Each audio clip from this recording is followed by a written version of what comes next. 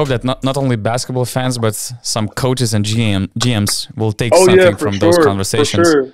Yeah, the basketball world, I mean, needs this, because, it's 2023. It's not 1996 no more. You know what I mean? Like, everybody has to grow their mind and, like, open their, like, views and different, look, like, see the whole world and stop being, like, so, like, tunnel vision, you know what I mean, on everything.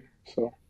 I agree. Yeah, exactly. They need to hear the different perspectives. So, and I think that before, especially coaches, they were not so open-minded, but now they have to adjust. They have to adapt because the need of, let's say, flexible coaching, flexible personal management, especially in a season with like playing every 2-3 days, there's not that much coaching left, So I think that other things are coming into play. And in general, like, this new generation is different. I mean, I'm sure he can, attest to this. I mean, like, when I first came to Partizan, like, it was my first time, like, being, like, one of the older players on the team. And, like, I'm playing with people born in 2003, 2004. You know what I'm saying? So, like, they grow up with a phone and Instagram their whole life. Like, they grow up watching, like, media platforms like this, like, seeing different, like, the way they view the world is completely different than, like, somebody born in, like, the 90s or, like, the 80s or whatever. So, like, coaching them is different as well. You know what I'm saying? You can't coach them the same way, like, because, like I said, it's 2023. You got to be able to, like, open your mind a little bit to be able to work with the players because at the end of the day, like, we all trying to work together to win, and it's a common goal. You know what I mean? And if you have people on two different dialects, someone still coaching like they in the 80s and you got a 2004 born player, like, he not going to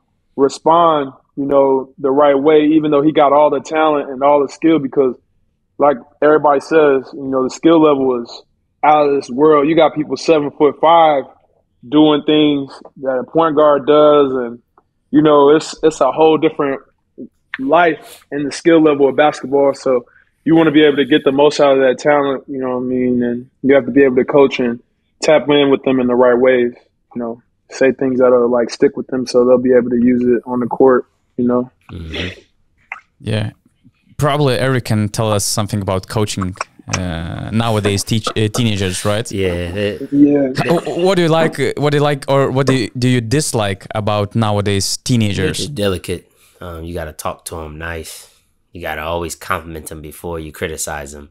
If you criticize them too much, you're a hater. If you're too hard on them, you don't like them. So it's like, it's a fine line. It's a fine balance. So I just learned that be very complimentary first. Tell them everything they did good first. If you have to search, examine, find that, then they're more receptive to listen to the criticism or the critiques that they need to work on. But you can't overwhelm them. It's just got to be a couple things. So pick the ones that the most glaring or the ones that stand out the most. But then you'd be okay. Like, it's just different. It's different. This is a participation community where kids, everybody gets a trophy, everybody gets an award, everybody gets notoriety. Like in our era, like especially mine, when I grew up, it was winners and everybody else was losers, and that's just what it was. Like, that's how I raised my kid. You either win or you lose, and it's okay. Like, you bounce back, you learn from it. It'll help you grow. Everybody loses at a point in life, but these kids don't know how to lose. That's why as soon as they get adversity, a lot of them fold. Your kid got to learn how to lose. Your mom and dad can't bail you out of every situation. Sometimes you got to let people fall on their ass. Yeah, and most definitely, like, I would say in today's era, right, it's kind of different because you don't really have, like, a surprise guy come out of nowhere no more. Like, it used to be, like, somebody could fall through the cracks, and you'd be like, damn, where did he come from? And then they NBA draft pick or something like that. But nowadays, there's people with their phones out recording kids when they 10, like 11. So they can't even really be kids no more like that. They grow up. You think about somebody like Wamayama. I always had problems saying his name, but he had a phone in his face when he was like 10. They got videos of him. I remember when he came to Lithuania, I think he was 16 and he was like 7 foot. And like, he's grown up literally with a phone in his face his entire life. So like, to see that, like, he's not really had the the grace of like really like becoming his own, like without like people like noticing him like that. He's always been in the limelight. You know what I mean? So it's just a different era, you know, growing up in today's age. Mm-hmm. So in general, but hey, it's again, he'll probably make $1 billion in contracts. So it's a different era growing up, but hey, the rewards is different too. For sure. When you look at that. So. Okay, everyone, welcome to our bonus show. I'm the host, Donatas Rubonas, and I'm joined by two intelligent gentlemen from the United States, Zachary Vincent LeDay and Errick LeDay McCollum II. Nice to have you here. Good to be here. We're going with the governments today. Full government. I respect it. Yeah, it's great to have you on the show. We will discuss a lot of different topics from nowadays European basketball as well. But we'll start from Partizan stuff. And I remember that we tried to set this podcast somewhere in the middle of July or in the beginning of the July. But Zach didn't have his new contract signed. He was still in negotiations. So he was like, okay, let me sign somewhere and then let's talk. I don't know if you said something like you're superstitious, but you just want to make it clear, you know. So finally, we have Zach with an extension in Partizan. We have you on the show, and can you get us through your free agency? Because I believe it has to be a little bit unique. Because first of all, it felt like the whole market was freezed up because of Sasha Vezenkov, Vasilij Micic waiting for the NBA offers and the NBA free agency. Then there was this Nikola Mirotic thing where everyone thought that, okay, until he signs somewhere, then, you know, others will start moving. It turned out that he probably was the last to sign, but, you know, the whole market was already moving a lot. So how did you feel in this free agency? Because at the same time, I believe that frontline players, especially players who can play 4 and 5 positions, they got some nice paychecks this summer compared to the previous summers, right? Cha-ching. Nah, I mean, in general, I mean, there was a specific need, you know, for people trying to fill their rosters, and you know, you got to respect that. I mean, you got some of the best coaches in your world contacting you and calling your phone, so it was good, you know. In general, free agency was pretty much a whirlwind, you know. The specific needs that I bring to the table can check a lot of boxes for a lot of teams, so. My name came up in a lot of talks and a lot of negotiations and different things like that. So the main thing was to be in the best place that was for me and the best place that wanted to win and to move forward in the next couple of years. I mean, you guys know the type of guy that I am. I don't like talking about myself a whole lot, but the things I do on the floor, they don't really show up in the stat sheet like that. You know, it's a lot of deflections, a lot of like dive-in charges, stuff like that. So like for me, like the specific place that I go to, I just want to be, I just want to make sure that I'm there and that I'm the option that can go in and just be my normal self every day, you know, and show up and just because I'm an everyday guy, I just show up, I just do my job. I don't need a lot of like nooks and crannies and this and that and roll out the this and that. I mean, that's good and all, but, you know, I'm just an everyday guy, just show up and do my job. So the main thing was really just that and just figuring out what the best fit was at. And when I discussed with Coach and when I discussed with the other people when I came down to talk to my family and the people that are in my corner, it was best to extend and we got some things ironed out and it was good. So. Yeah, I have like at least 3 things that I'm intrigued to hear from you. First of all, I don't want to go too much into details like conditions of the contract, but am I right to say that you didn't accept the richest offer and you took less money to stay in Partizan, which could be the part of the priorities that you set in this free agency? As you said, you know, looking for the best situation where you could, you know, show all of your capabilities. I wouldn't say that. I mean, the parts of the contract that are ironed out, they're specific for me, and so and it's good to as we go forward as far as going down the line and achieving all the goals that we want. I wouldn't say that, but I mean, you accepted less money compared to what other teams could have brought on the table, because at least that's what I've been told by some, let's say, sources and people. Yeah, that's what I'm saying. I mean, I wouldn't necessarily say that, but I mean, in general, though, like the way we structured everything, it's the best going forward is for everybody to win and to be able to go forward and to be able to move ahead and feel good about themselves, you know.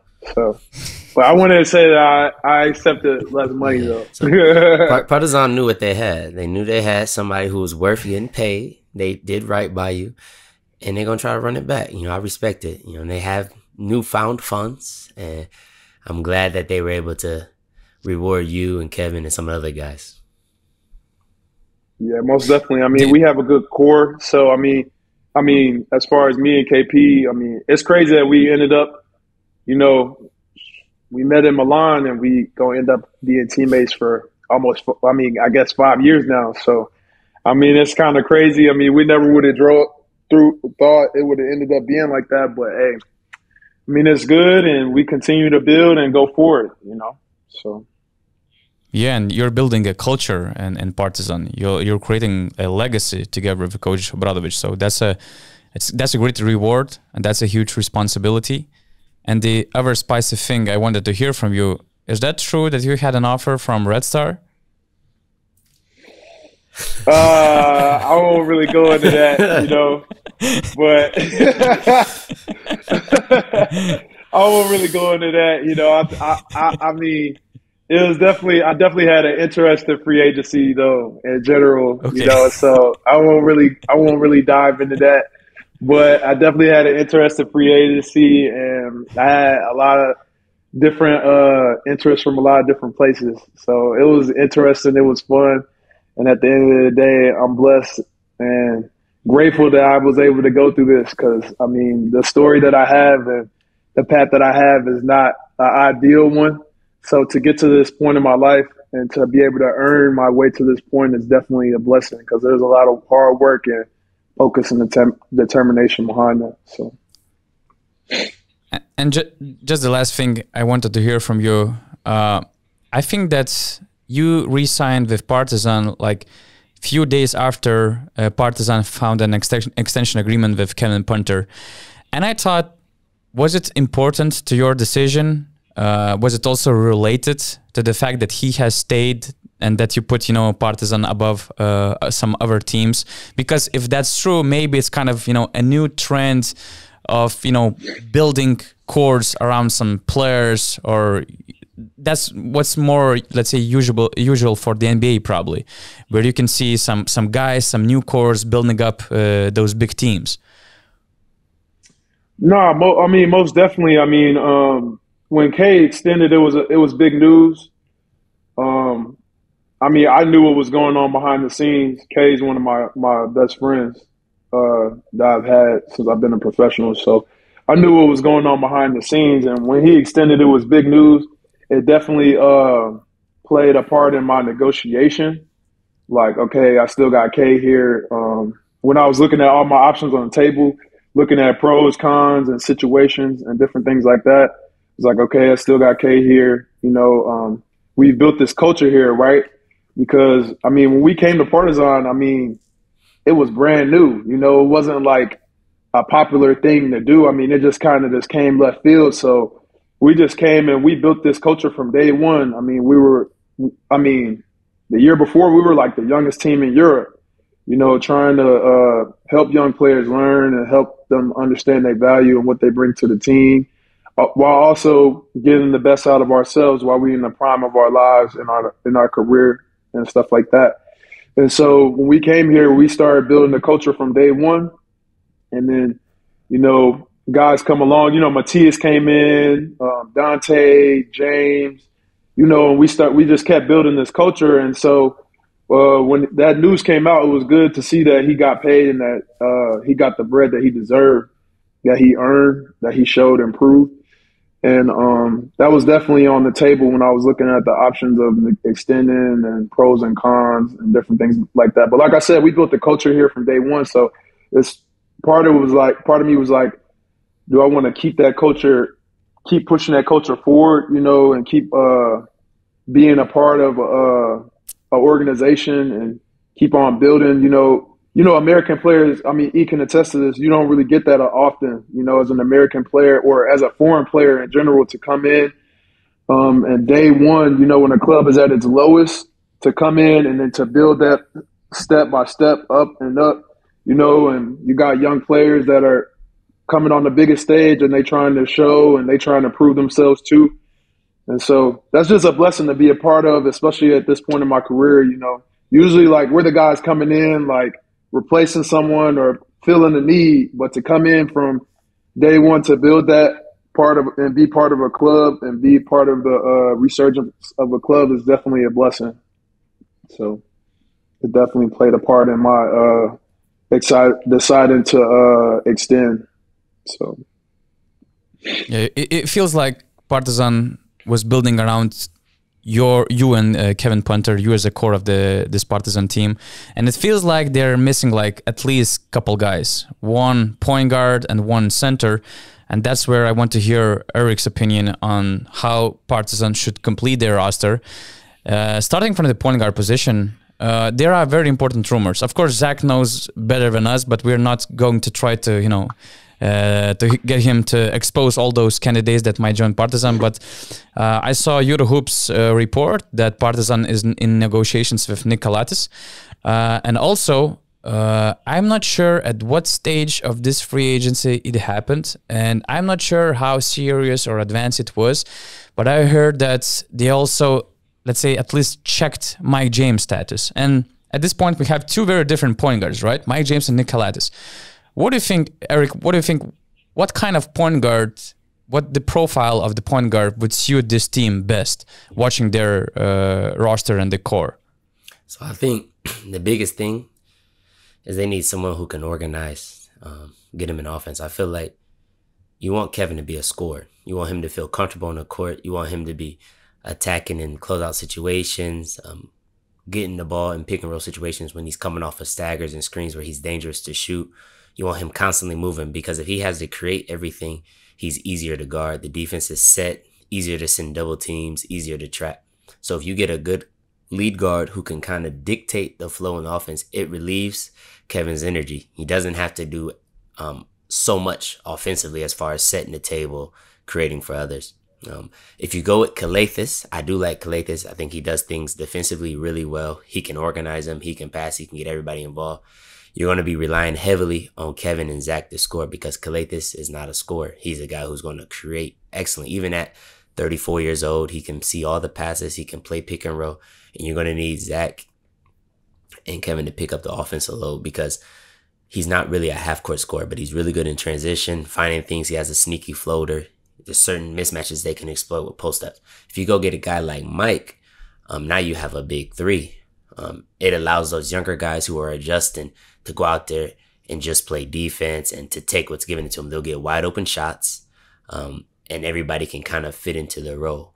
But I do like the Calathes folk just because I've seen how Abramovich works with point guards. You've seen Calathes, he's an American/Greek guy, more American, but that's what we'll just say.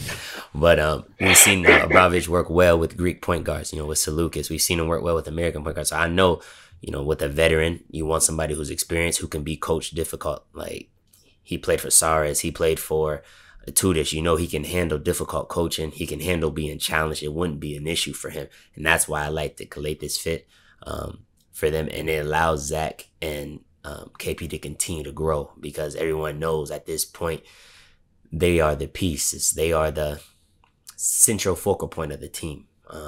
If you get a guy like Mike, it kind of like there's a dynamic shift. And what I see in a lot of guys is players want other players to fit in and they don't play their game. And my rule is be who you are. Anytime I play with guys on my team, I tell them, be you. Don't worry about me. I'm going to find it. I'm going to figure it out. I want you to be who you are. And so the thing is, I just worry if Zach and Kevin maybe take a little bit off the gas. And I don't want that. I want the foot on the gas. I want them to be you. And whoever they bring, they're talented enough to adjust and adapt, because you've already shown that you're a team that's capable of getting to the Final Four. So for me, I do like the Calathes fit. I'm not sure that they need a Mike James type of point guard. I love Mike. I think he's one of the best players in Europe. But I think maybe more of especially the way Kevin and Zach were scoring them in the playoffs, showing that they can handle the load. I think they need someone who's going to just run the offense and make the game easier for everyone else first before scoring. And by the way, before we continue, please, Serbian people, just not freak out about Mike James' name, okay? We don't need him in posters with Partizan jersey. We don't need any big headlines that Partizan is going to sign Mike James.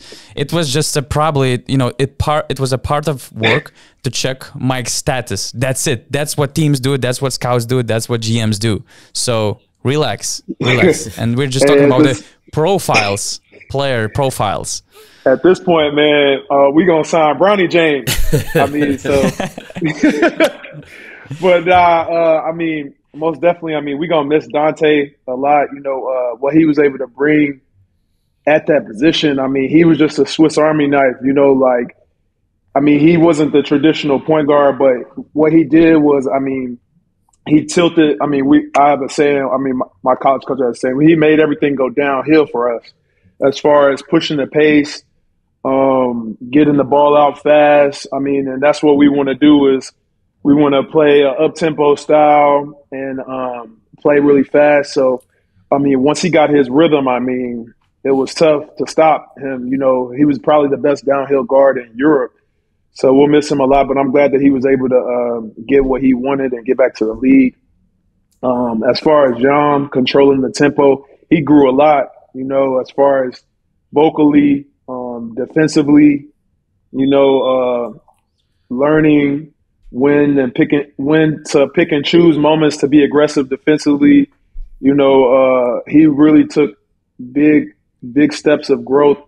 And even in the ABA finals, he took that step of real growth. We would have these conversations in the locker room like, Yam, it's going to be on you to take that step of growth if we're going to get to where we want to be. And he was able to take that load on and put everybody in their spots and organize and learn, okay, it's my time to go. It's my time to organize. I need to get this good play right now. Okay, we on a 10-0 run. How do I manage this? How do I do this? How do I use my energy in the right ways? As far as Nick, I mean, we all know what Nick can bring to the table, when he's put together with a mastermind of a coach. I mean, he checks a lot of boxes as far as size, defensive ability, and obviously passing. It wouldn't be as downhill as Dante with the ball in his hand, but Nick is downhill in a different type of way. 94 feet, getting a rebound, making a pass, and it's in your hand, bread basket, you just putting it in the basket and reading tags and reading the low man, reading the help side, and making good plays out of that. So, I mean, he's a special player. And as far as that, I mean, in general, it's kind of crazy.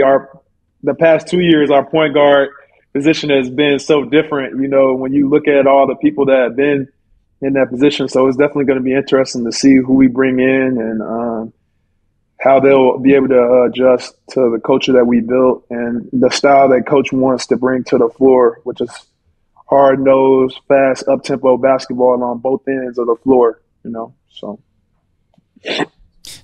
Speaking of centers, I mean, is it just like replacing Mathias Lessort with another energy freak, hustle, roller, rebounder, or different type of center could be also beneficial for Partizan? I think if the results have worked, you've seen how the team fits with that type of profile.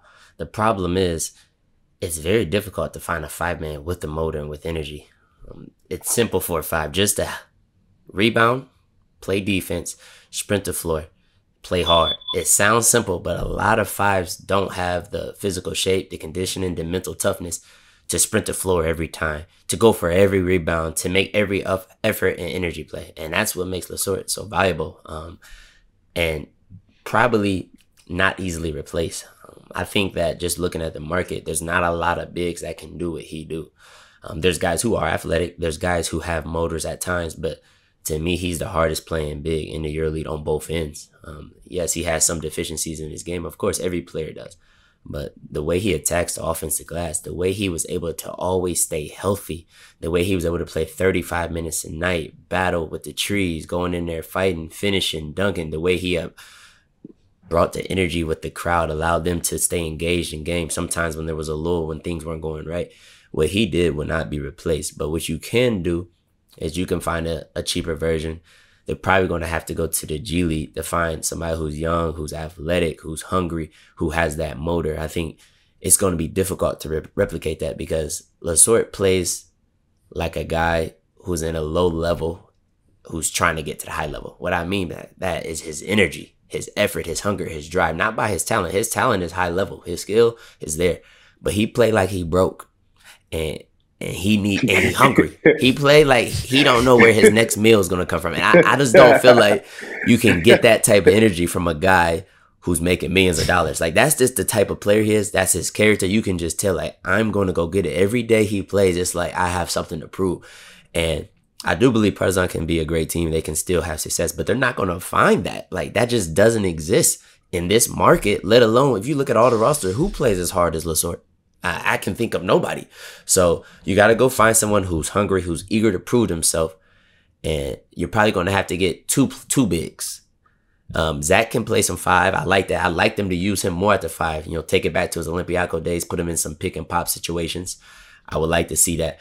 But I think if they don't use Zach as a five, then they need to go get 1-5 who's hyperactive.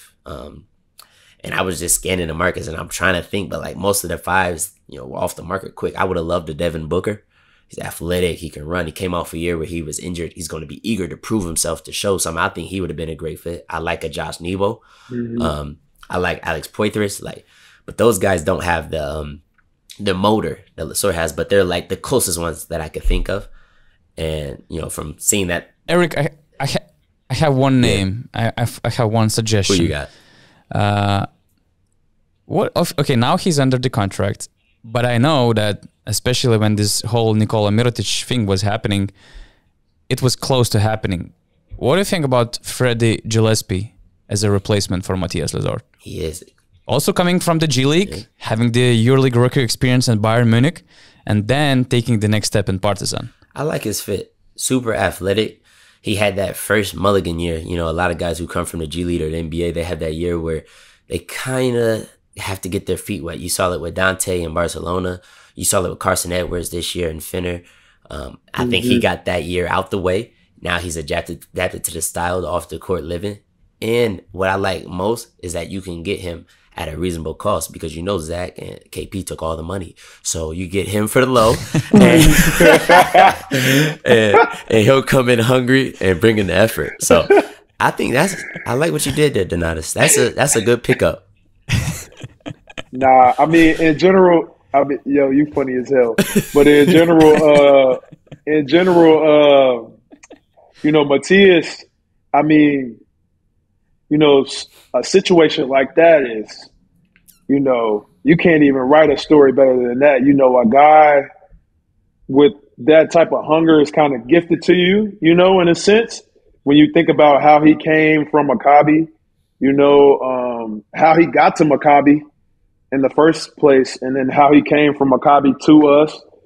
And the way he came in and he seen, I would say, like, the way he came in and he assessed the situation, like, and the culture of, like, what we were all trying to build together as a group, and the way he infused himself into that and became a part of that, you know, was something special. I mean, because, I mean, like I said, he kind of came out of thin air, you know, and then he came and showed up and seen, like, what we were trying to build and what this thing had the potential to be, you know. And I mean, like you said, he's very talented. I mean, he's always had the talent. I mean, he showed that on the Euro Cup level and dominating that level. But the way he worked on his body and came back in that second year of Partizan is something that has to be, you know, I mean, he rewarded himself. You know, he really invested in himself, invested in his body. He came back with a different body, different mind, different attitude, and it showed, you know, and he got the rewards from that, and I'm glad to see him get the rewards from that, you know, because, I mean, that's the thing that I love about Europe is that, you know, if you put that work in, you know, if you really come out and you show people like, all right, like this is what I'm trying to do, this is what I'm trying to show people, then you're going to get rewarded, you know? So he really put that work in. And like you said, playing a lot of minutes, I think me and him together probably played top 5 minutes in Europe overall, not even just EuroLeague, in Europe overall. Many moments, many days we were just in the ice tub together discussing like what we going to do, how we going to make it from game to game, and what our plan of attack would be, you know, going into games. And so I'm glad to see that he got rewarded and things like that. But as far as like replacing a motor like him, I don't think you're going to do that, you know, as far as like replacing a motor like him. Like you said, he played like he was broke, and we had these conversations in the locker room. You know, you have conversations in the locker room, you coming in and, you know, guys is looking at guys and, you know, he's like, I want this guy. Like he stepped up to that challenge. Every game he's seen a guy that he had been seeing, you know, and he had that list and he was headhunting in a sense, you know, and he wanted to earn that deal and wanted to be reciprocated in that way. And I'm glad to see my brother get paid and move on to his next chapter, you know. But as far as replacing him, you're not going to replace somebody with a motor like that, you know. Mm-hmm. I mean, us together with both our motors together, it was, you know, intense. So I mean, you just appreciate guys for what they bring to the table, their pros and cons, what they bring to the table. And I mean, Coach been coaching for 30 years. I mean, what people say is the epitome of coaching, you know, so he'll be able to find somebody to come in and do his system the right way and to be able to push the system, push what we have going forward as far as what we're trying to build as a club going forward. I mean, when you look at the different types of centers that he's had, you know, the center position is important in his system. You know, when you look at somebody catching the ball on the pick and roll and making good decisions, you know, I mean, like I just said, the center is very, very important in all the systems that he's had. When you go to his Fenerbahce days with Vesely, when you look at us past 2 years with Partizan, Panathinaikos, you know, like the center position is always very, very Batiste, exactly. The center position is always very, very important, you know, and so I think coaches looking at guys and attesting to their strengths and what they bring to the table, on both ends, and I think that he'll be able to make the right decision, whether that's two guys, whether that's one guy. I mean, but like I said, you would have never even drawn up the story of Mathias coming out of left field the way he did, you know, and being able to assess the situation and the culture that we were building and to be able to infuse himself into that. And I have the guy to become a part of that. I have the guy. It just hit me. So obviously Lessort earned his money. I thought he was animal at Malaga, Monaco. I didn't know why teams were low on him, but they soon learned. Jalen Reynolds played in Russia, motor, energy, finishes, tough, physical. And I'm not sure if he's available or not, but I know he was in Russia last year with Unix Kazan. They won a championship. I think he would be an ideal replacement if I was Partizan. I like him. But by the way, the funny story is that Mathias joined Maccabi like 2 seasons ago as an injury replacement for Reynolds, I think, for like 2 months or something. I think it was. And then Reynolds came back. Yeah, it was Žižić, Reynolds, and then Lessort joined them on a short-term contract. And as soon as Reynolds came back, Lessort was not getting a lot of minutes, which he needs actually, you know, to feel the game, to feel efficient and to be efficient. He made the cut, and you know, he left and he joined Partizan. And then that's another example of how quickly you can turn things around and became one of the most, you know, attractive center options in the EuroLeague market. So yeah, kudos to Mathias for making this huge leap in basically a year and a half or just one season. Mm-hmm. Most definitely. It's well earned. I mean, he worked. Like I said, I mean, there was plenty of days we were both in the cold tub. We was on the training tape. We was on the therapy table. We was doing whatever he had to do, you know, because like I said, like I'm an everyday guy. So it was part of what he wanted to do was to become an everyday guy and become that consistent guy that the club would lean on. And as far as health and availability and different things like that, you know, and that's one of the main things as far as increasing your value. And so he was able to do that as far as changing his body and his mind and everything. And I'm glad that he was able to get what he deserved. So. Yeah, it's funny that Eric brought Mike Battiste's point because to some extent, Zach really reminds me a lot of Mike Battiste. And when this whole Nikola Mirotic thing was happening, and he was really, I mean, even Zoran Savic confirmed it, that they had an agreement in place and some force majeure things has happened that he switched to Milan. But did you try to, you know, think of ways how you will play more as a center next to Nikola Mirotic? Did you try to model the game of Partizan for the following season in a different role, maybe? I mean, for me, one thing about me is like I'm a guy that I really just don't believe in the sum unless it really happens, right? Like, I mean, even when I can say, for instance, like when Campazzo was coming to Red Star, I didn't believe it. You know what I'm saying? Like, I really did not believe he was going to come, you know, and then he came. So, like, for me, when all these rumors and different things are going on and stuff like that, like, first of all, I don't really see him like that. All my friends, they keep up with European basketball now and stuff like that. So they send me things like, what do you think? What do you think? This going to happen. Oh, you're going to be with this guy. Oh, you're going to play with this guy, blah, blah. And so for me, like, I just taken the test of just being able to make my game to be able to play with anybody. Like, I'm not selfish in the way where I'm like, oh, like, well, I want this and where I want that. Obviously, like, every player has his ego, or like, even the most unselfish people, like, have, like, where they get on the court and, like, there's certain things that they do, you know, and they like, okay, like, this is how I'm going to get going. This is how I'm going to start having a good game or whatever. But in general, though, I mean, I just kind of just wait and just let things play out, you know. And, I mean, of course, it would have been very, very interesting to have me and him on the floor together. You know, when you think about the floor spacing and the playmaking that could happen from both positions, you know, at the 4 and the 5 position, or even if you put one of us at the 3 and we just switch everything, you know, you have a lot of people that can play a lot of different positions, and that's the way basketball has gone in today. I mean, that's what the most successful teams are able to do, is have a positionless 5 on the floor, you know, guys that can cover a lot of, check a lot of boxes in a lot of different positions. And so it definitely would have been very interesting to suit up with him and different things like that. But, hey, hats off to him. I mean, he going to Milan, so good luck to him. And in general, though, like, we'll see who we bring in and what we're about to do, you know. But it definitely would have been interesting having him on the floor and being on the floor together.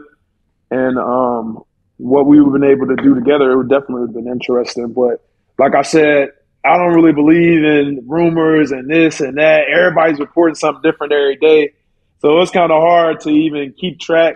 And it's not like Woj is reporting it, you know, in the NBA. When Woj says something, the whole world stopped. It's like, oh, my God, like, this is about to happen, like, for real, you know.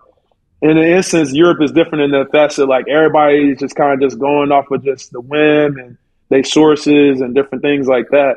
And also to speak on that, this is like the first year, like, I mean, I'm going to my 7th year in Europe. This is the first year I've been hearing. I mean, obviously there's rumors and different things that go along every year, but to hear the different rumors that were coming out and this guy's doing this and, whoa, it's already done for next year and blah, blah, blah. I'm like, bro, we in March and y'all talking about this is done, and or we in December and this guy did this and blah, blah. It's crazy, you know, and that's why I really don't pay attention to it, and I don't believe things until they happen. But, I mean, all the best to everybody, and I just hope everybody stay healthy and to compete. It's going to be a very interesting season. So, yeah.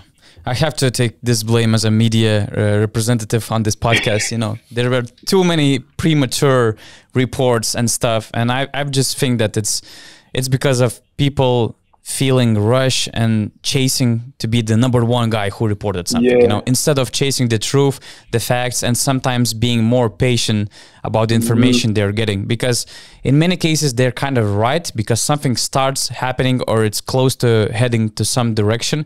But sometimes you just need to be patient to wait for some things to happen. Kevin Punter in Barcelona example, one of these examples, Toko Shengelia and Panathinaikos example, the Virtus not letting him go, and many more situations where, let's say, there should have been more responsibility and patience in these reports. But yeah, every year I think it will be difficult to control these things because new reporters are emerging on Twitter, and it's just getting out of control. It's just getting wild. So just get used to it. And some of it's not the reporter's fault. There's times as a player where I honestly thought I was going to a different team. I'm like, yeah, I'm going to be playing here. Like I might have been younger, and I'm like, yeah, I'm going to. Yeah. People would ask me at home. I'd be like, yeah, I'm probably going to go here. And then you're in negotiations with two or three teams, and the other two teams aren't reaching your financial needs. And you're like, all right, you don't want to reach our financial needs. And, I like all these situations. This is where I'm going. And then all of a sudden, they find some type of money out of nowhere. And then you're like, oh, okay, now it gets interesting. And then you're like, all right, well, maybe I'm going to go here. And so I think a lot of it isn't the reporting's fault. It's we as players, we change our minds a lot because teams give us a viewpoint of this is all we can do.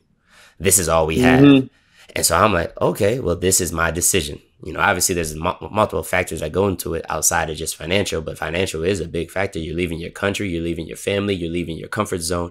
So financial is important. If you have kids, where it's going to be at, the weather, is there schooling, there's all different type of choices that go. A lot of European fans think it's just money. No, that's a big factor of it. It is, just like everyone works for money.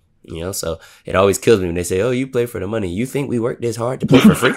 Like, you think I wake up this early to play for free? Like, of course not. If it wasn't about the money, I would just relax a little bit. It's a little bit about the money, but mostly it's about I'm happy when I'm on the court. I feel good. So we do change our minds, and it happens. Even for me, instance, last season in the summer, I really thought I was going to go to Venice.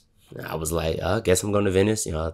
Talked to the coach, was a good guy, and I felt like the situation was good. And then Ufa called me, and Ufa was like, told me what I needed to hear, told me what I wanted. I already liked Turkey. I was already familiar with it. I love Turkey. And my mind was switched like that. And then, they came with the terms and everything was there. So that's just the example of, yes, reporters do pull the trigger, but the market is unpredictable. But in general, that's what I mean about in general, like, I mean, with all these situations, I mean, at the end of the day, I'm just glad to see, players just taking empowerment of their situation. I mean, with a lot of things going on, guys can kind of feel like, I'm not sure. I mean, like certain guys from certain countries and certain backgrounds, I feel like they can kind of feel entrapped and like having to do like certain things and like having to have their negotiations in a certain way. So I'm just glad to see guys, hey, man, if that's what you want, like, take empowerment in your situation, and just try to get the best deal for yourself and your family to be able to go out and perform and to play basketball the best way you can. Because it's happening in this market.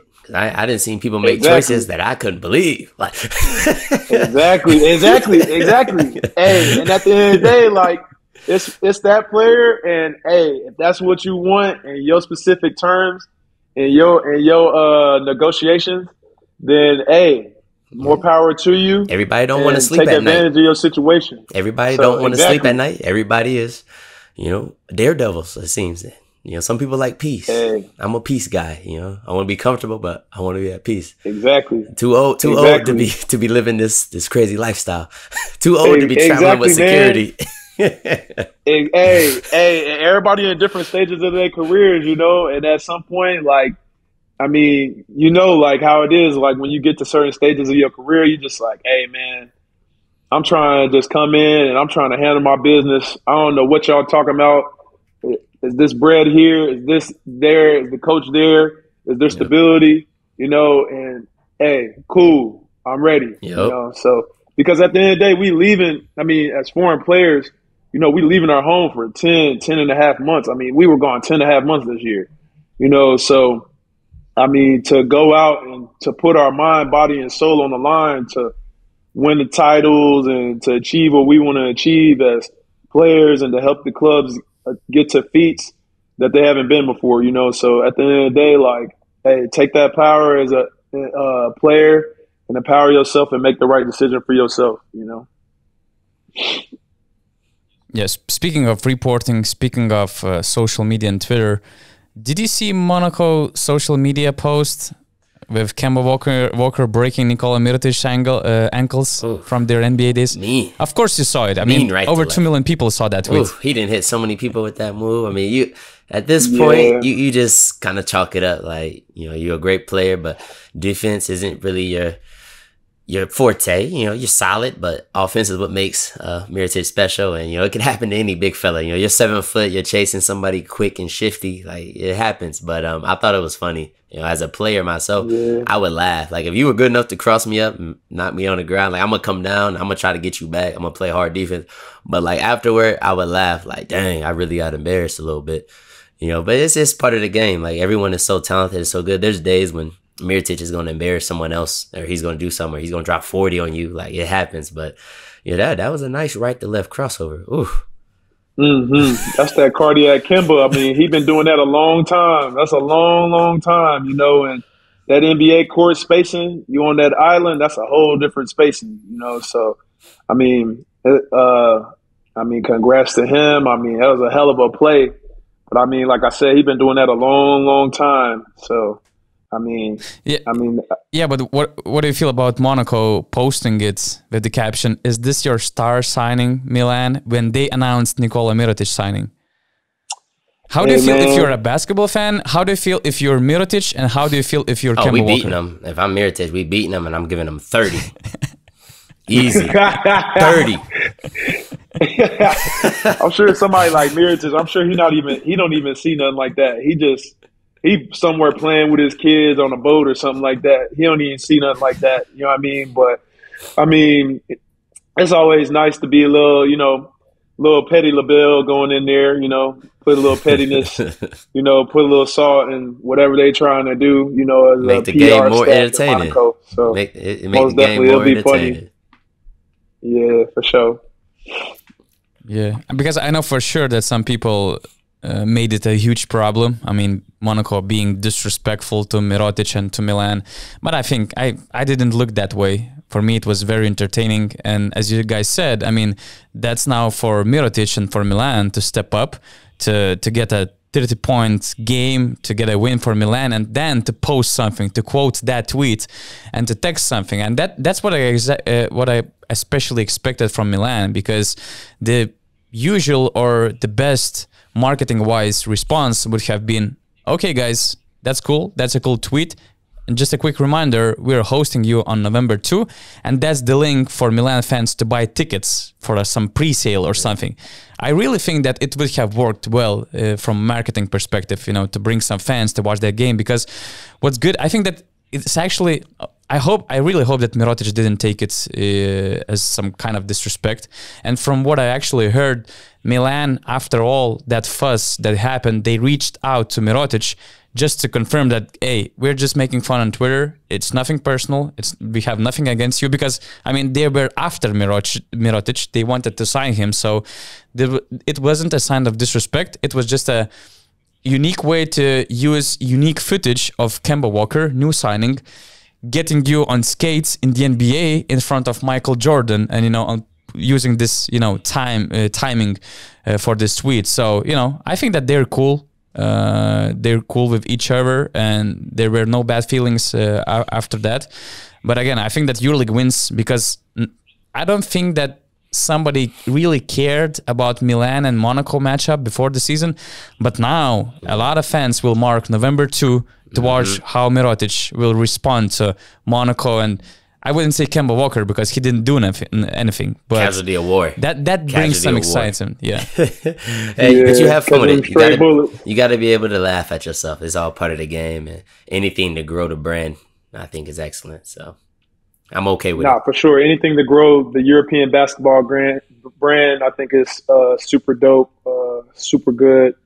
And in general, I mean, you know, on that island, on this floor that we on this high level, you know, it's days you get got. Just the main thing is that you don't get got a lot. Happens to the best of us. Hey, so the main thing is you stepping up to that challenge. You keep stepping up to that challenge, you know. So it's not a lot of positioning to where, I mean, he'll get put on that island a lot of switches like that. But in the NBA, it's different. It's a whole different ball game. You know, guys is hunting guys. You know, guys like Kemba Walker with a handle like that. So, I mean, it'll be definitely interesting to see how that will translate and what he'll be able to do on the European, on the highest level in Europe. So, but to be honest, when I thought about this situation, the only victim, let's say victim, that I could see was actually Kemba Walker. I mean, if you try to put yourself in Kemba's shoes, doesn't it look like the club actually putting Kemba under bus because now Mirotic will try to go after him, you know. Now Milan, all the fans will try to go after him, although he didn't do anything, you know. It was not him posting that video after Milan's announcement. So if you are a player, let's say there was a great highlight of you, Eric, you know, breaking somebody's ankles, or you, Zach, putting somebody on poster, and this whole thing was put in that way, don't you feel a little bit bad? Or it's like, okay, now I also have to mark this game to, to stand my ground that night? For me, I would laugh. I would think, first, Kemba from New York, so I know he's with all the smoke, just how he plays, how he attacks. And then for me, it'd just be, he doesn't play my position, so I know he's not going to come at me all hard and stuff. But it also will be a lesson, a reminder, like, when you get a switch on me, you better foul. Or you better call for help. Like, so I would just come play my normal game and just do what I do. But I know if it was somebody who played the same position as me, they would be motivated to bring it. And I like to catch guys more relaxed, sleeping. So I don't like to poke the bear. Everybody's really talented. I don't want to make good players angry. Like, I want you to come. I know everybody's going to play their best in their hardest game normally. But if you give a really good player extra motivation, you could pay for it later on. I think they got a nice probably 25 piece coming their way with a little barbecue sauce on the side. Mirotic is gonna do, but I believe if Kemba's in shape and he's healthy, he gonna hold his own. Yeah, I think in general, I mean, I don't think that they like marking games or nothing like that. I mean, for somebody like him, I mean, he's been in so many different high level situations and his earnings and different things like that. He's not even thinking about it like that. I feel like, I mean, he's been on that stage a lot. I mean, obviously this will be the first time he's on it in the European stage, but somebody like him, he just coming in and, I mean, that's what he do. He has a handle. I mean, he headhunting guys. So that's why I said it'll be interesting to see how he translates to the highest European level because the spacing is different and the defenses are different, and there's people at the elbow stunning and different things like that. In the NBA, when you get on that island, that's a lonely place. You know what I'm saying? And so, I mean, like I said, even the best get got. So the main thing is to not get got a lot. As far as Mirotic, I mean, he just gonna come in and just do what he do. As far as like consistency and production. I mean, and in that system at Milan, I'm sure that coach will tweak it to where he'll get a lot of touches and different things like that. So it'll be definitely interesting. So, yeah, guys, on a more serious note, Ricky Rubio has decided to stop his professional activity to take care of his mental health, which means that he won't play in the FIBA World Cup 2023, which is a huge blow for Spanish national team because they won't have Lorenzo Brown as well. And it also puts his NBA career in jeopardy. He still had 2-year contract with the Cleveland Cavaliers. The worth of the contract was around 13 million euros. He's 32. And how do you feel about reading news about guys like Rubio? Because he's not the first and he's not the last one who has some, let's say, mental health things to address, which sometimes requires even things like stopping your career. Have you ever been at such crossroads in your life? Have you ever had teammates in this position who kind of looked like lost and, you know, faced mental health issues? And do you recognize players in that situation? And what would be the best support for such players? It's a very wide topic, but I thought that it would be cool to address the issue. Yeah, it's tough. I think anytime you're away from family and friends and people who love you, that's the first thing that makes your mind wonder. You know, Rubio being all the way in America, you know, you don't feel the same when you step foot up. Anyone who's left home, you know, it's a little bit different. Now, granted, you can find people who love you, you know, wherever you go, and you might meet new friends, but it's still something feels like it's missing. And then if you have children, you never know what people are going through. Divorces, separations, death in the family. All these things are like a knife turning and making a bigger and bigger wound. You know, I'm not sure, you know, what, you know, occurred in his life, you know, what brought that upon him, but I know there are a lot of people who deal with it, and everyone thinks just because you're successful or you have money that you're immune to this, or because you're a really good basketball player or a good actor or a good singer. You know, everyone's human. Everyone deals with, you know, traumas and emotion differently and process it differently. And I think it's big that you can speak on it and talk about it, whether it's with, you know, someone you're close to, a family member, a friend, a wife, a husband, or whether it's a professional. I think it's important to be able to express yourself, to get that emotion out, to get the feeling out, and to be around people who maybe can relate or who can be compassionate, because they can tell you, you know, maybe they went through this or they went through that. But a lot of people are closed off. They don't want to open themselves up to that vulnerability, and also to judgment. You know, with social media, also can be so cruel. Especially, I believe that he's really balanced something, because that's a lot of money on the table, and to walk away from that shows me that, you know, you're prioritizing your health and your well-being over the money, which is, you know, kudos to him. That's extremely important, and it can allow him to get back on track. And hopefully the Cavs, you know, do right by him and, you know, put him in a good situation. I don't know, like, what they're going to do financially, like how that's going to work, but, you know, I hope they can be there at least for him, you know, getting the proper help every step of the way. He's been in the league a long time, so I know he has that proper insurance. If things be over 10 years, you have insurance for life, you and your family. So, you know, he should be in a good position there, and, you know, using those resources, you know, contact NBA PA, you know, all the things that he may need. But it's tough, and, you know, it can happen to anybody.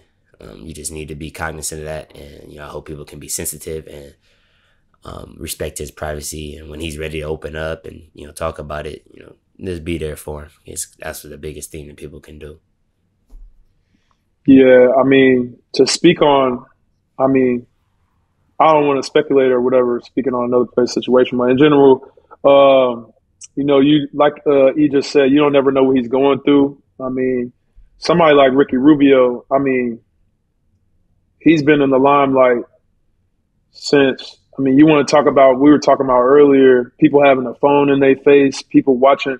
I've been hearing Ricky Rubio's name since I was like in middle school. You know what I'm saying? I'm a grown-ass man now. I'm 29, you know, so I've been hearing his name since I was like 14, 13. And so for him to be in that spotlight for so long, dealing with what he's dealing with, you know, kind of carrying that Spain torch on his back, being one of them great Spanish players, coming to the NBA, performing at a high level for a long time, through contracts, making good money for a long time, you know, and it's crazy to think that he's still, I mean, pretty young for the most part. So, like I said, I mean, he's been in that spotlight for a long time. And so you don't never know what he's going through. I mean, if there's a death in the family or something, you know, I mean, I know he had a big injury a couple of years ago. That's also part of that as well. And so to have like a couple big things happen back to back like that, that could take a toll on someone.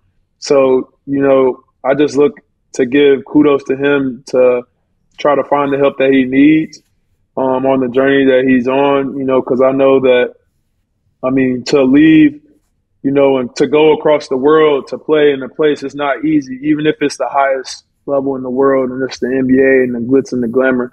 You know, it's not easy to just get on and to just always be, 12 to 15 hours away from home and, playing. And, the games can kind of just blend together if you're not in the right mind space and a head space to go out there and to do what we fell in love with as kids, So kudos to him to be able to take that step away and to get the help that he really needs to get back to where he's feeling like his, good self and to where he wants to be in his life as far as growing as a man off the floor, Yeah. What's important to mention that his mom passed away last year and they were super close. And you mentioned another good point. He's still only 32 years old, although it feels like we're hearing about him all his life because he has played in 2008 Olympics when he was 17. He became the youngest player ever to play in the Spanish league at the age of 14, and he made his yearly debut a few days after turning 16. So he always had this early chip on his shoulder as one of the, biggest talents ever coming from Europe. And he had to carry those expectations through his NBA career, to prove his name, to prove his worth. And that's where I think that the longevity and the consistency of being on the top all the time is such an underrated thing because, that's why I have a ton of respect for guys like LeBron. And it feels like we take his longevity and consistency playing at the top level for granted because, he's LeBron. We're kind of used to see him dominating all the time. Although this whole path, this whole route is so physically and, talent-wise and mentally demanding to be on the top all the time, to mute that noise, to meet some, let's say, demands of the highest level is such a big thing. And to be consistent at that, it's for me, it's, ton of respect for those guys who managed to play all those years on the top level.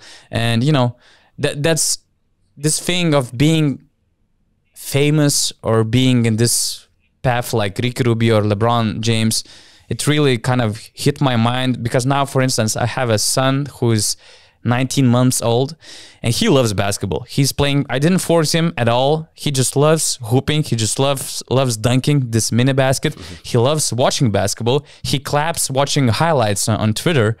And whenever he sees like picture on basketnews.com where there's a player just holding the basketball, he just suddenly comes to watch what's going on. So, and for me, it's kind of, lovely. It's nice. It's cool. But at the same time, I'm feeling like if he falls in love with the game at such an early stage, is he going to burn out at some point if he continues to follow the game, to play the game?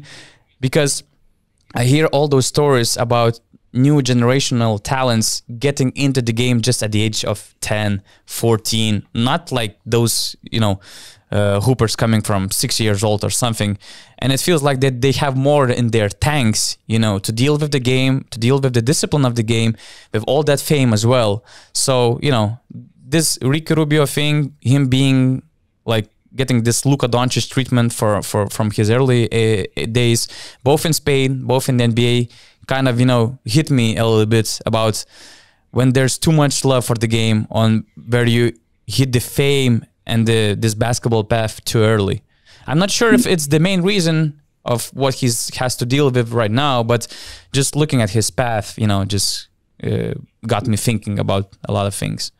Most definitely. And like he said earlier, that support system, having that support system as a player, to be able to break through, to untap potential in your game, to go to the highest level, and like you said, he lost his mom, that's probably a big part of his support system, since he was 17 playing the Olympics in 2008. And for him to go to the NBA and I got Westbrook the next night and, I got Halliburton or one of them other superstars coming up, to lace him up against the best every night. You got pit bulls coming at you every night, and to lose a big part of your support system. As a player going into the highest level, the games can kind of blend together, but to have that support system as a wife, your parent, someone who's kind of pushing you in your corner when you have a bad one, whenever you're putting together 5 or 6 good ones, it's good and bad days in this journey. And so to not have that big support system can be tough, as a player. So, kudos goes to him. I hope he gets the help that he needs and that he continues to grow and be prosperous as a person on and off the floor. So.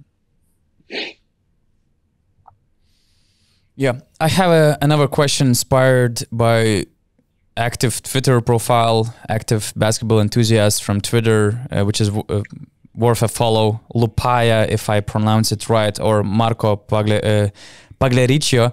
He counted all the major EuroLeague departures and NBA arrivals. So from the NBA, we have Willy Hernangomez, Kemba Walker, Juancho Hernangomez, Raul Neto, Frank Jackson, and maybe Kendrick Nunn or Svi Mihalik also will come to Europe. And from departures, we have Zach's friend Dante Exum and also MVP Sasha Vezenkov, back-to-back Final Fours MVP Vasilij Micic and Filip Petrushev. So the question and the topic that Marco brought,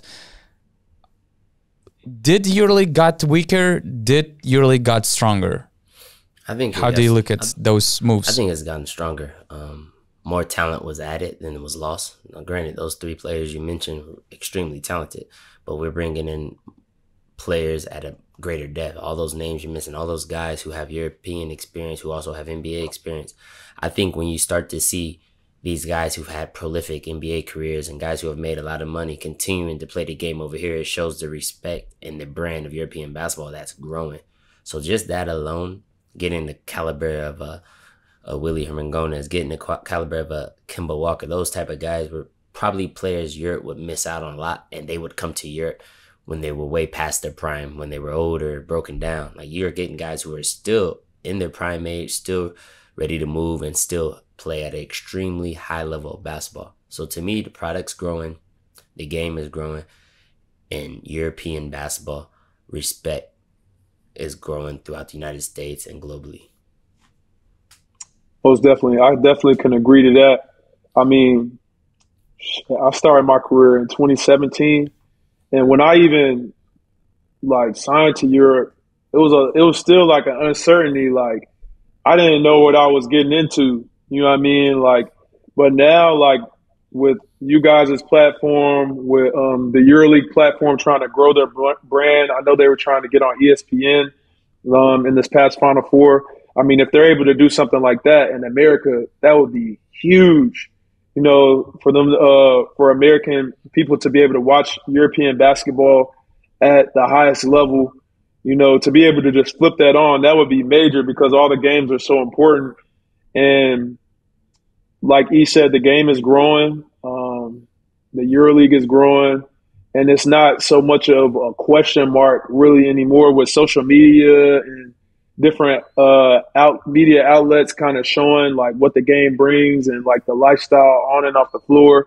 You know, guys aren't really as in the dark, you know, as coming over here, as far as making that decision to come from the NBA to come to Europe. You know, I'm someone I've never played in the NBA before, but, you know, speaking to guys and speaking to Dante and guys that have played in the NBA for some of their career to come to Europe, you know, a lot of that has gone into it, looking up the place, looking up how the team is, looking up how the leagues are, they know they still, okay, people still see me. I'm not forgotten over here. You know, I'm not just over here just playing meaningless basketball. No, I'm playing the same, basketball that's trying to be at the same level as the NBA or work toward to get into that level as far as exposure and being on that top level and being respected on that top level. So I think that is super dope to see guys with that NBA pedigree coming over here and prolonging their careers and showing that they still at the highest level of the world to get back to the NBA or to chase something different in their career, you know? Yeah, it's good to see so many NBA names coming to Europe. But at the same time, I still remain to be, I prefer to be patient to see what we will get. Because, I mean, Vezenkov, Micic, even Exum becoming one of the best, let's say, guards in the EuroLeague, they were the marquee players, you know. Vezenkov, MVP, unique game, unique skill set, unique things he brought to the EuroLeague. Micic, back-to-back Final Four MVP, and his clutchness, it was something special. Filip Petrushev was also, you know, growing player. He also started to build his name in Europe. And from the other side, okay, I have no doubts about Willy Hernangomez. I mean, I think that he will be a perfect fit. But regarding some other guys, they still have to prove something. Like Kemba Walker, can he stay healthy? Juancho Hernangomez, how he will adapt, how he will try to be in a, let's say, dominant figure in Europe as an off-ball player. Raul Neto, I hear a lot of good things. Some say that he might be even better than Facundo Campazzo. But, I mean, it's going to be his first year in Europe after so many years in the NBA. Does he have that pedigree in his game? Frank Jackson, I hear a lot of good things about his scoring abilities. But what about the off-the-court stuff? Can he adjust to the European basketball? Can he adjust to European way? I mean, still some question marks to solve to see if we're getting, you know, something bigger from the NBA compared to what we have lost from the top of the EuroLeague. Yeah, I think in general, like, when you speak of names, right, like, I mean, I feel like, you know, to compare Neto to Campazzo, that's kind of tough. You know, Campazzo is a proven winner at the highest level in EuroLeague, you know, respected veteran EuroLeague player. And, I mean, the European game is just different, you know, as far as adjusting. Neto hasn't been over here in a minute, you know, and they would just depend on who the coach is and how he would use the specific player to get the most out of their talent. Someone like Frank Jackson is super talented, you know, super talented scoring and creating the game.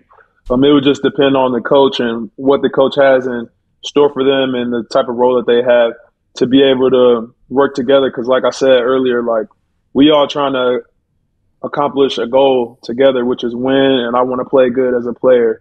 So at the end of the day, like, I'm not signing here to come here and, like, not be successful in the role that you have for me. You know, I want to be the best. I want to get the most out of my role and what I can do to provide for the team and for the club. And it would just depend on people, both sides working together, you know, to be able to get the most out of the talents that they have. Yeah, I think the talent that's coming in is greater, just unproven. And if you just look at the careers, you look at the size, the physical attributes, their games, it's more talent coming in. There's no question. It's just that those other three guys were proven, and it took them time to solidify their role. There was a time when Sasha was uncomfortable in the Barcelona roster, looking a shell of himself. There was a time when Micic was in Zalgiris, and he was a defensive player, and no one knew what Efes would do with him as a main guard. Was he Larkin's backup? Like, people progress and grow over time, and I just think that with talent, you can do anything if you go in open-minded and if you have the right work ethic. Now, that remains to be seen. If they have the right work ethic, if they have the character, but strictly looking at talent and ability, it's greater for the incoming players than the departures.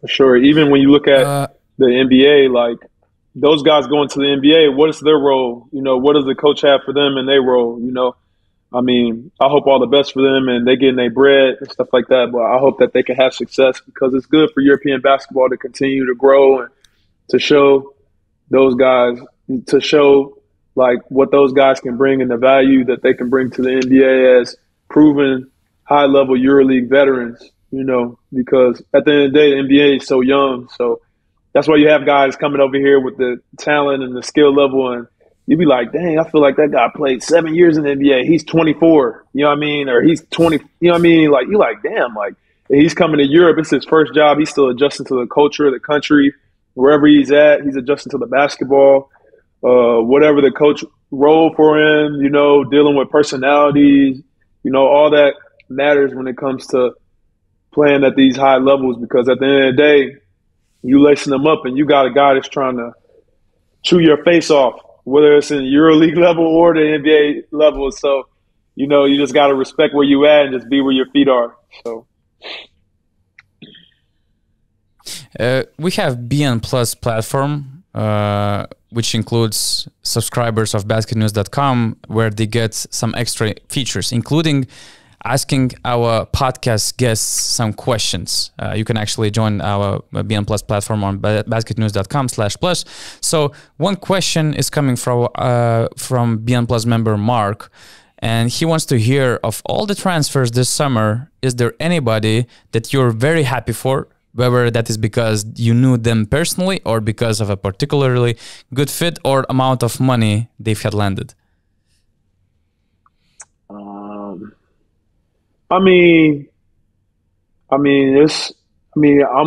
I'm happy for all my teammates, that were on this past team that we had. I mean, we had a lot of hardships. I mean, we had a lot of ups and downs. It was not easy, coming together as a young group at the highest level.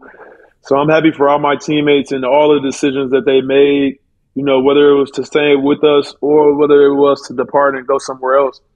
I just know at the end of the day, we really had to earn where we were, as far as just a group. I mean, when we look at where we were at in December, to be able to go through those growing pains and then end out on that other side, raising that trophy. I'm just happy for all my teammates this past season that I was with at Partizan, because it was not easy. We was coming in the locker room. We was really discussing, trying to figure out how we could get the best out of everybody in the minutes that they were getting, and so everybody was putting in really, really hard work every day. So I'm just grateful and just happy that I could get that experience with them and that everybody can just eat and progress in whatever they choose to decide for their career,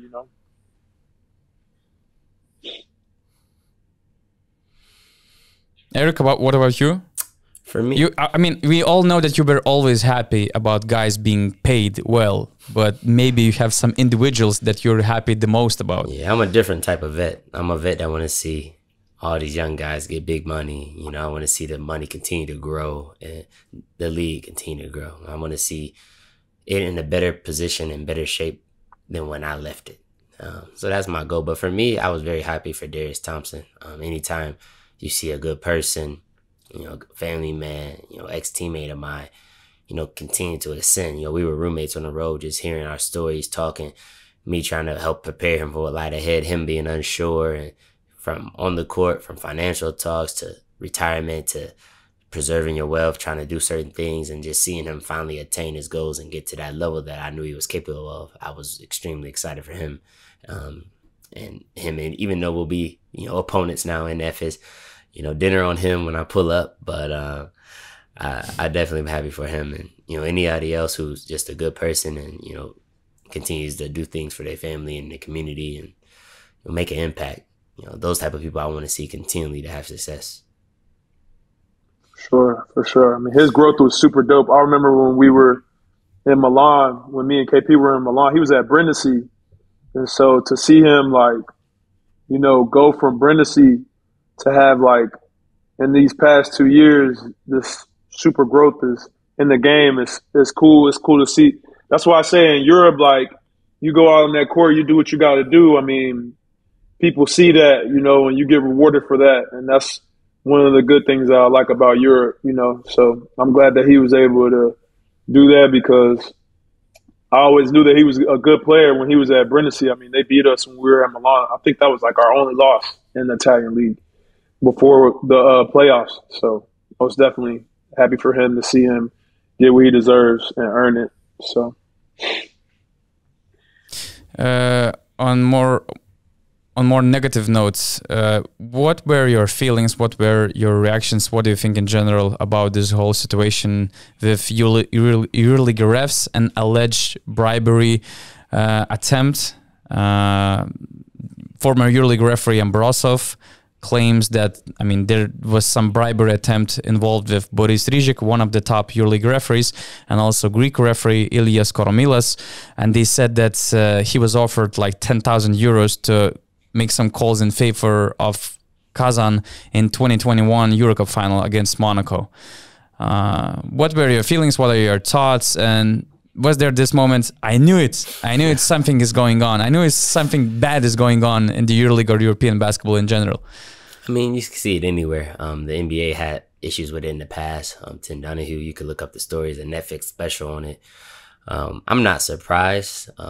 Anytime there's high stakes, there's gambling involved, there's passion, there's going to be people who will cross the lines ethically. I do think a lot of the refs, don't take part in that.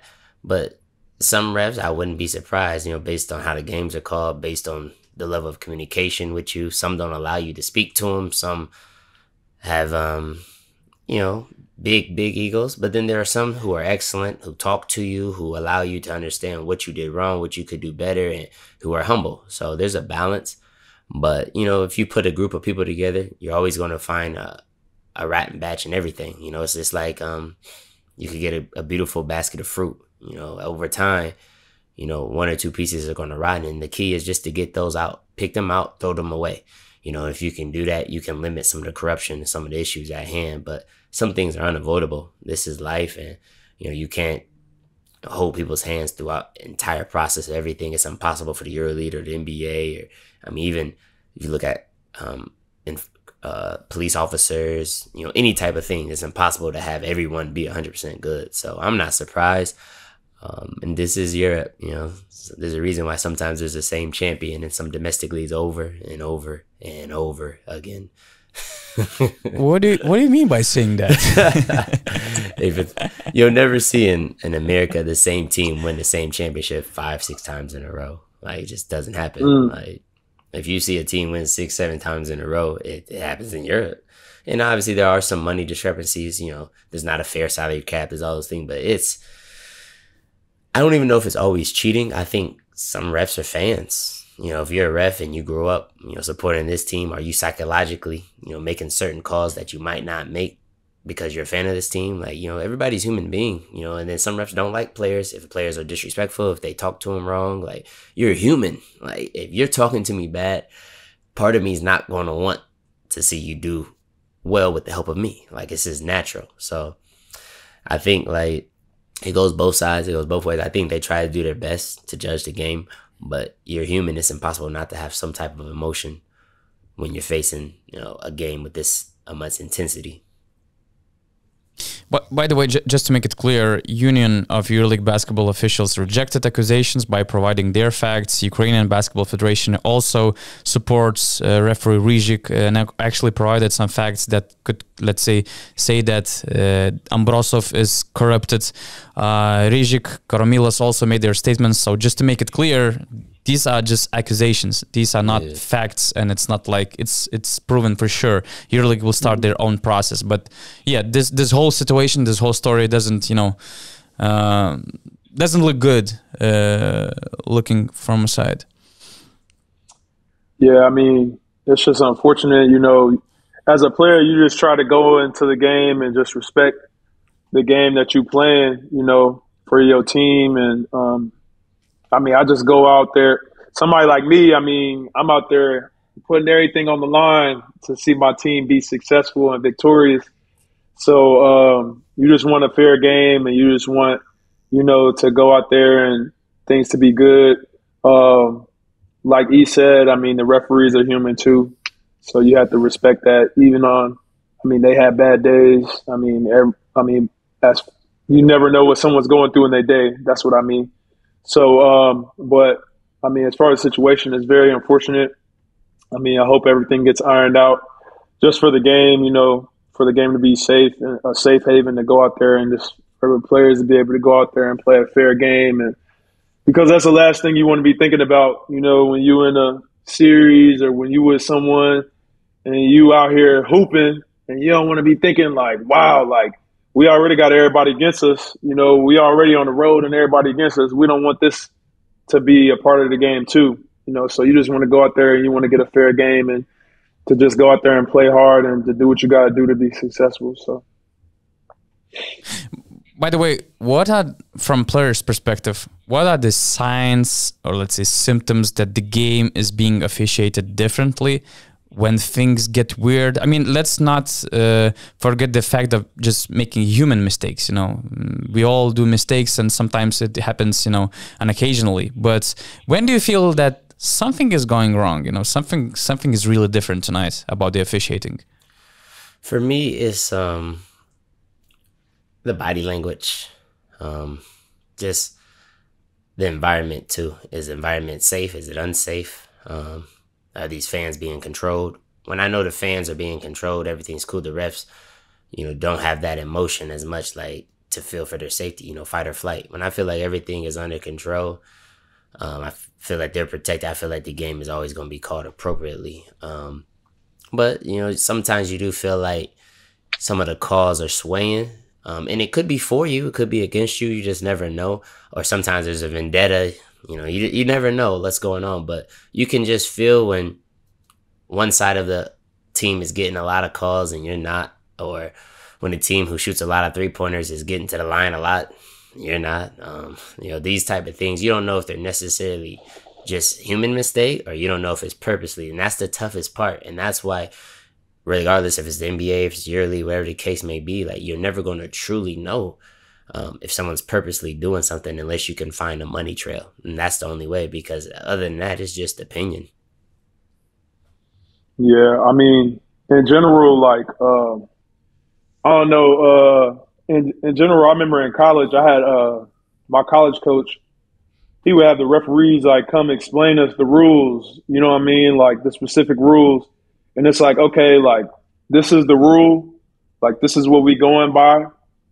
And like in the game, if I call this, it's because this is the rule. You know, whether like you like it or not. Like so, like as players, like you got to respect it. Like okay, this is the rule. Like this is the guideline. Like this is what I need to do to be successful and to be able to go out here and use my abilities to be victorious, you know, and guarding guys and on the offensive end and different things like that. So I feel like as a player, like when you have communication between the referees, you know, that's when the game is the best, when referees can like communicate like and explain things. Like, because at the end of the day, man, we in an environment, it's 20,000 people, something like that. Like, hey, emotions is high. I'm out here trying to win. This guy trying to chew my face off. I'm trying to do what I got to do. I'm trying to handle my business and do what I got to do for my team. And so, like, emotions is high. It's different, like, if I'm just wilding out and just going OD disrespecting you. You know, that's a whole different thing. But, you know, like, if I'm trying to talk to you and my emotions is high, don't take it the wrong way. I'm just trying to talk to you and trying to get to the bottom of a situation so I can be successful for my team and help my team in the best way possible. And so the main thing is to just keep improving the communication between the players and referees so we can have the most fair game possible out there, because at the end of the day, everybody trying to go out there and play their best game for their team to be victorious. And refereeing is tough. It's one of the toughest jobs. I mean, they're doing an excellent job most of the time. It's impossible to be perfect, but it's a hard job. And in general, like, I mean, as players, everybody get a reputation, right? You know, and, you know, as a player, you might have a reputation with a referee. Like, you might see a guy or a woman and you're just like, damn, you know, let me just be my best version of myself. Let me go out here. Let me try to handle my business, because you just never know. And so that's why I'm just big on, like, the communication between both sides. And because at the end of the day, we all trying to go out here and put a good product on the floor to grow European basketball and to be victorious. I'm trying to win for my team. The EuroLeague is trying to grow in general for itself as an entity, as a product. And I'm a part of that by trying to go out here and win it for my team. So you just try to just go out there and be successful and to do the best that you can to be the best version of yourself, whether it's a referee or a player. You know, I just want everybody to go out there and, you know, you're just trying to play a fair game and to do what you got to do and handle your business. So. Yeah. Amen. Just before heading to the end of the podcast, I was really curious to hear from your perspective one thing. I mean, last weekend in Athens, European basketball legend Nikos Galis got his Greek national team jersey retired by Greek Federation in Waka. We have also a great video about Nikos Galis and his story on BasketNews.com YouTube channel. And I mean, he's considered one of the European GOATs. And we all kind of have a clear picture who's the GOAT of basketball. Many of us think that it's Michael Jordan. I don't know, maybe you have a different opinion on this regarding this question, but it's kind of clear. It's Michael Jordan or maybe somebody else. Maybe it's LeBron, maybe it's Kobe, maybe somebody brings a different name, but the common answer is Jordan. I'm from Europe. I'm from Lithuania. And to be honest, I cannot name that one clear GOAT of European basketball, which might be even a problem from marketing wise, because you can build all those nice and crazy stories about Michael Jordan. You know, you can make money out of it. In Europe, we don't have it, and I think that's kind of our problem. And I was just really watching Nikos Galis being, you know, respected in front of 13,000 people in Greece.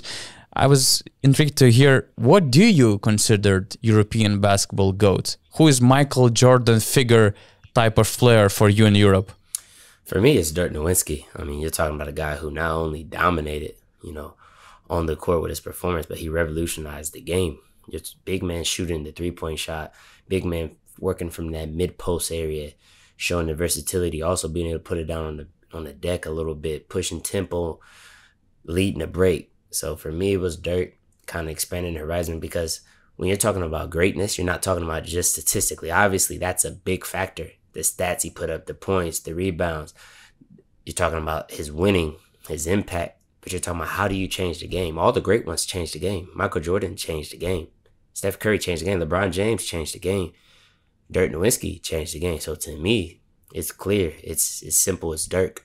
Are there guys who are approaching him, applying pressure? Of course. Giannis Antetokounmpo, Nikola Jokic. These two are up in that stratosphere where they could possibly be on that type of level. But I just don't know if anyone will have the impact that Dirk had for me, because that's who I grew up watching. That was the first person when European players weren't really getting the respect they needed in the league. And the gap between the U.S. and the European national teams was so great. And I think, you know, his growth, his ascension allowed other people to work on their games to improve. And it gave maybe young European players hope that Dirk's doing it. He's one of the best in the league. We can too.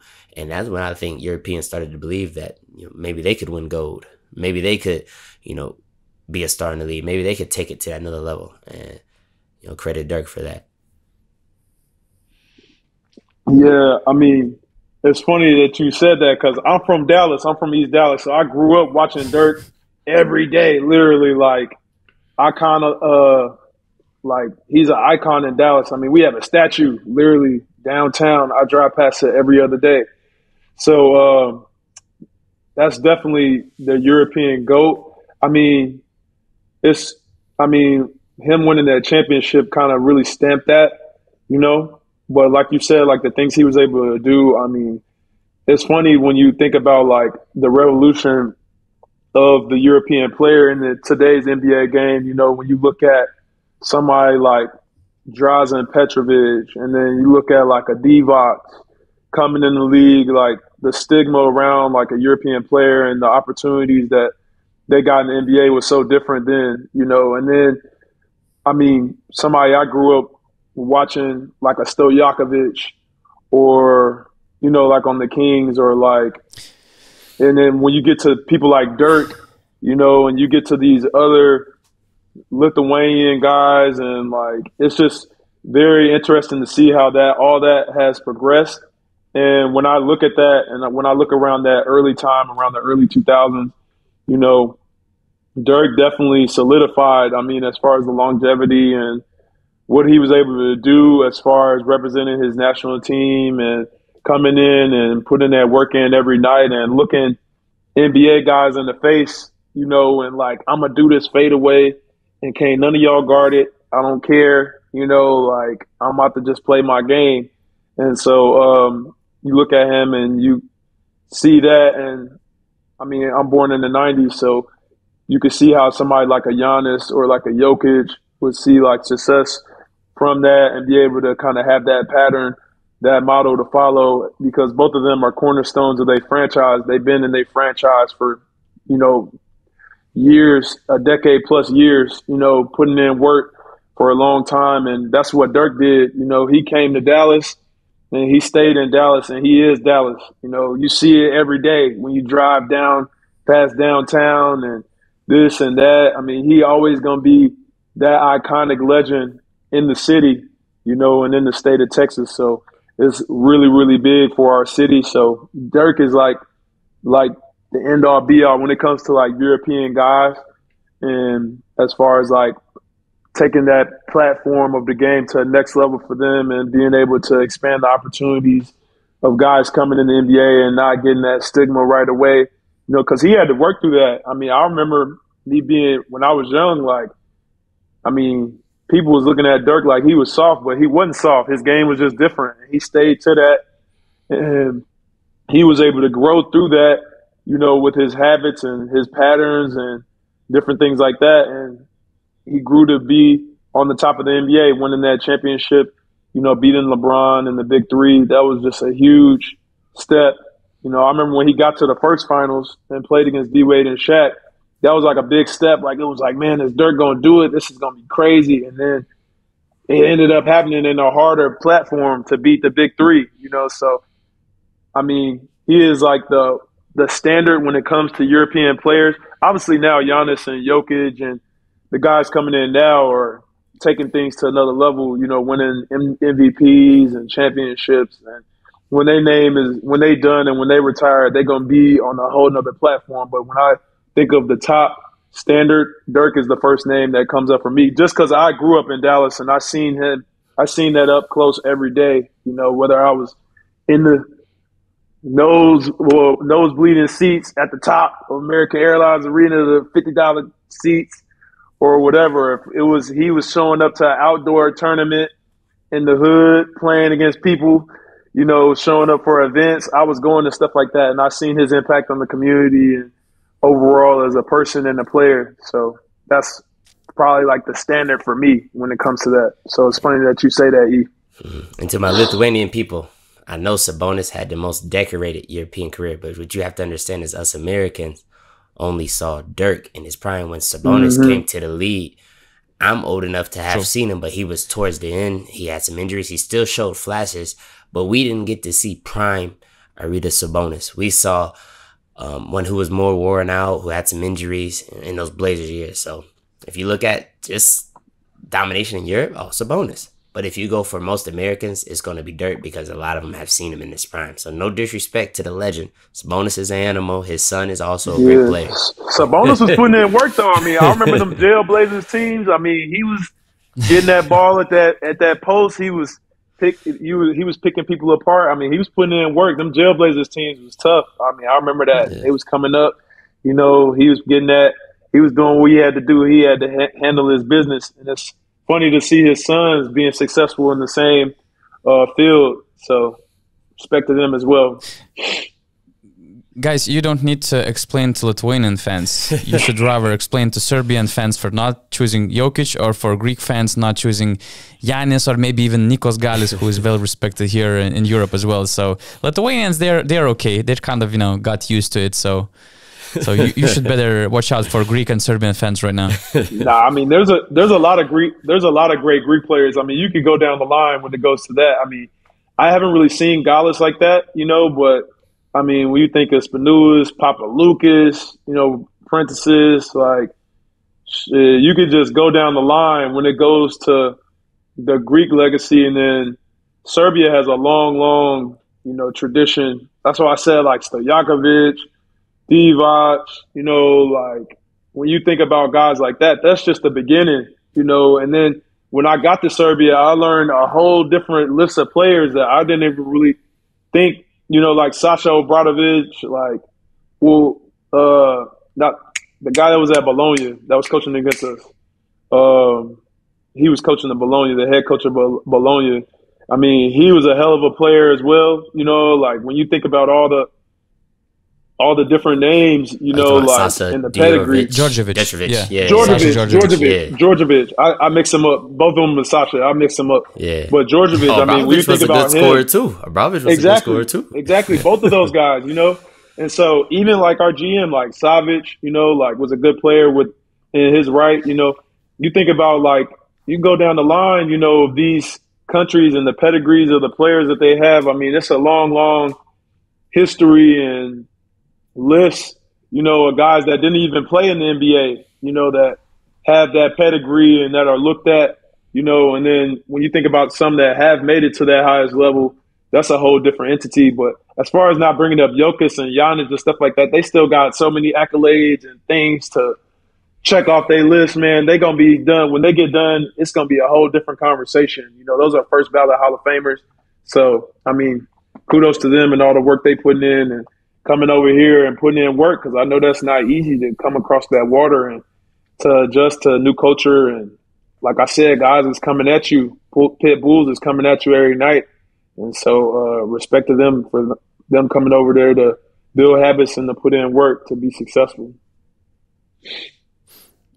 Zach, speaking about Dirk, and as somebody who watched Dirk from young days, probably he was not the guy who you try to follow, trying to build your mid-range jumper or like that strange, weird technique. You're shooting the ball around the rim, right? It was somebody else you were learning from. Nah, I mean, it's funny because Dirk had that one leg shot. So I would try to like do it. I mean, they would put it in workouts and stuff like that. I mean, when I was a kid, I was playing football. I was on the football field. I ain't really take basketball serious till maybe like I was 15, sophomore year of high school. That was when I really was like, all right, I'm getting these growing pains in my back and in my knees. Man, let me get on this basketball court. It's hot out here in Texas. It's 110 degrees out here. Let me see what this basketball is talking about, So it was kind of different. It was a different dialect, and so my game developed differently because I was a football player playing basketball. So, like, the main thing was that it was efficient and that it worked at a high percentage. So coaches that I had in the neighborhoods that I grew up in, they were just like, hey, man, it's working. You putting the ball in the basket. Like, hey, keep it going. Perfect it in whatever way you got. The main thing is that you putting the ball in the basket at a high clip, at a high efficiency, and not turn the ball over. You're not making dumb plays. So just keep on doing it and do it at a high level. And that's how I was taught. Man.